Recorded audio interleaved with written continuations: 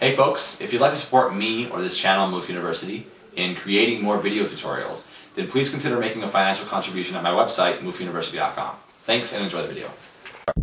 In this video, I really don't want it to take too long. I just want to give you a little bit of information about galactolipids and sulfolipids and give you an example of how one might look. So, from before, in the membrane lipids, we saw that we had galactolipids and sulfolipids that have a glycerol backbone, two fatty acid tails, and a carbohydrate portion. And if that carbohydrate portion has a sulfate group attached to it, it's a sulfolipid. If not, it's a galactolipid. There is thought that this is the most prevalent type of membrane lipid. It's the most abundant, and it's found mostly in plant cells. Specifically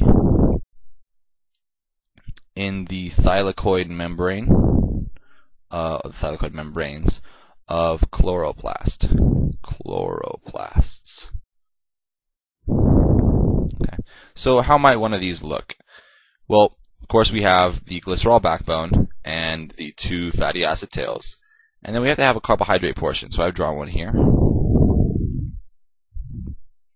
And you should, if you've studied carbohydrates, you should be able to recognize this sugar. It is, do you want to guess maybe? It is galactose. It is galactose. So hence galactolipids. Okay. So this is what a galactolipid might look like. And if you wanted a sulfolipid, you would just replace the CH2OH portion, which is this portion up here. Right? You would replace that with a sulfate group that would look like this. So basically, instead of CH2OH, you would have CH2SO3-. So that's kind of how a sulfolipid would look and how a galactolipid would look. So I hope that video was helpful, or at least somewhat interesting, and I'm glad it was kept brief. Thanks for watching. Yo, if you found that video helpful, don't forget to like, comment, subscribe for more content, and if you know anybody who might find the videos helpful, then please share it with them. Thanks, happy studying.